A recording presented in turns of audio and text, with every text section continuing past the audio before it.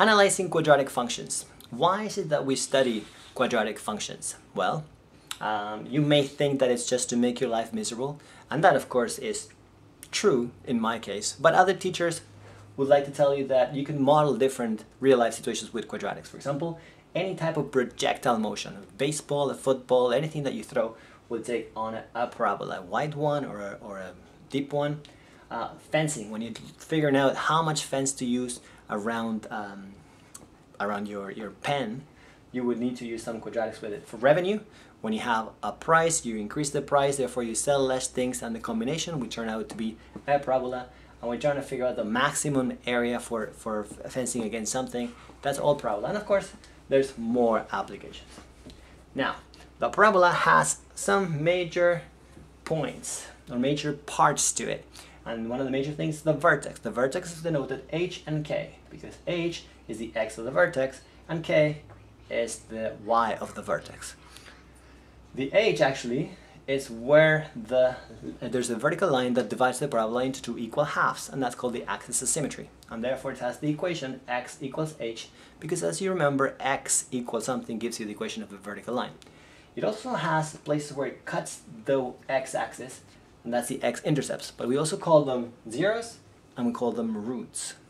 And lastly, and perhaps not so importantly, we have the y-intercept, where the parabola crosses the y-axis.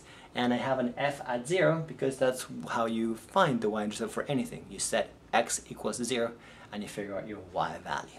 So let's look at some of these things. How do we recognize a parabola? How do we recognize a quadratic or a parabola from an equation?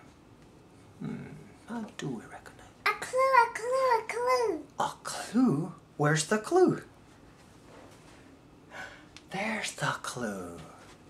Then what do I need when I find my clue? My handy dandy Notebook. notebook. So let me write. Where's my marker? Thank you, Victoria. So when it's expanded, the highest exponent on the variable must be 2. I really wish I could see your face right now. Papi, ¿puedes sacar la tapa? No, porque no estoy escribiendo desde mentirita. Okay, so let's see. Now, Victoria's going to help us too. Let's look at this one. Is this an expanded form? Yes, it's just adding and subtracting. So therefore, the highest exponent is 2, and that is a quadratic function. That's great. Papi, Sí, okay. Now, this one, I've got 2x plus 4y. This is also expanded. It's also expanded, but it's not to the power 2. Therefore, this is not a quadratic. This one, I have x and x. This is not expanded. So if I were to multiply x times x, I will end up with x squared. And that would be the highest value, so that it's definitely a quadratic. And this one over here, I have x minus 4, the whole thing squared. So when I expand this bracket, I'm going to end up with x squared in expanded form. So that is also a quadratic.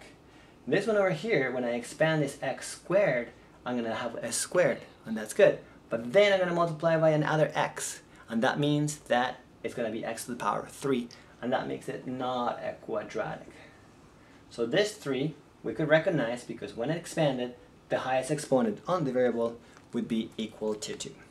So now, how do we recognize a quadratic from a table of values? Very easy. You may remember this first. When you do the first differences, why is this minus 4 and not positive 4? Here's an easy way to remember. How do you go from 15 to 11? I go down by 4. So that's minus 4, minus 4, minus 4, minus 4. All my first differences are the same. If the first differences are constant, then it's a linear function. And for a quadratic, you check the first differences. So from 6 to 1, I go to minus 5. From 1 to minus 2, I go down by 3.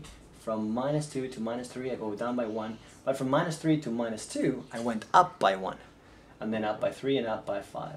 These guys are not constant, so I check again for the second differences, which means I'm going to do the differences on the differences. And that will be From -5 to 3, I go up by 2, up by 2, up by 2, and therefore, and therefore they are constant. And if they're constant, my second difference says this would be a quadratic function. And I will do a better Blue's Clues lesson later in the future.